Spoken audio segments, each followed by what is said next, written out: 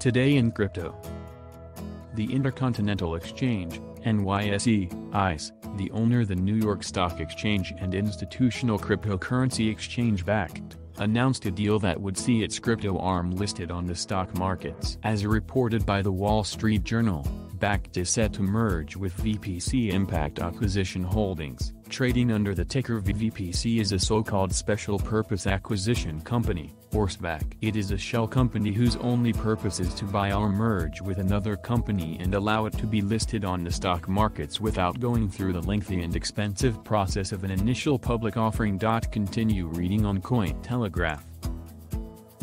Popular stablecoin Tether, USDT, is the first token to go live on the Hermez Layer 2 network, the company announced on Monday.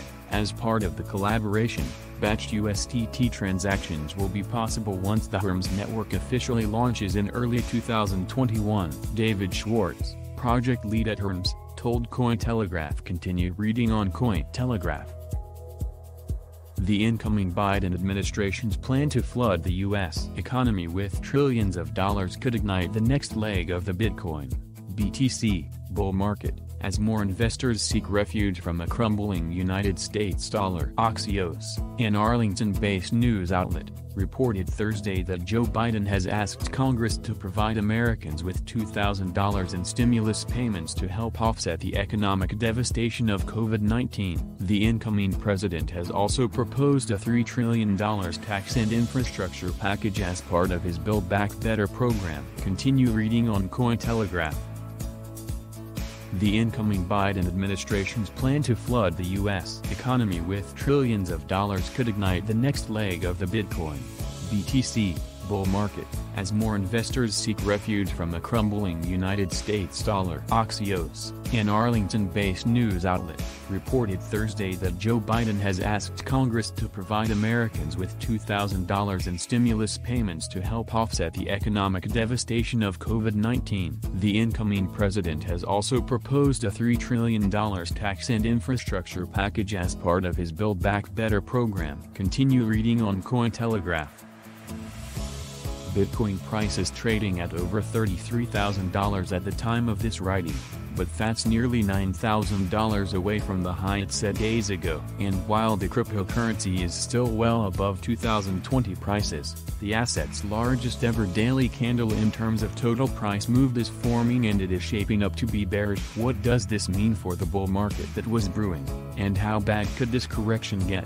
Bitcoin started 2021 off on a tear, closing out the year of the pandemic on an extremely high note. In fact, the cryptocurrency closed 2020 at a price almost 5 times what it started the year off from. Inflation fears in the wake of unprecedented money printing have led investors to assets like gold and Bitcoin. High-wealth individuals are scrambling for ways to protect capital in the economic uncertainty to come, and many are now speculating that the cryptocurrency will do the job better than the precious metal will. Related reading: Bitcoin weekly relative strength more powerful than record 2017 rally. The waterfall of gold funds flowing into Bitcoin combined with the asset's limited supply sent prices into the stratosphere in the final quarter of 2020. In just months, Bitcoin rose from $10,000 to a high of right below $42,000. The rally caught the attention of not only finance but the entire world. The way up was characterized by record-breaking weekly and monthly candles, a sign of what was to come, analysts concluded. However, Bitcoin is now about to set another record for the largest daily candle historically, and unfortunately, it is happening on the way back down. Bitcoin is both notorious and sought for its parabolic moves. Getting in ahead of them results in life-changing wealth. Buying the top sometimes leads to years of losses before things heat up once again.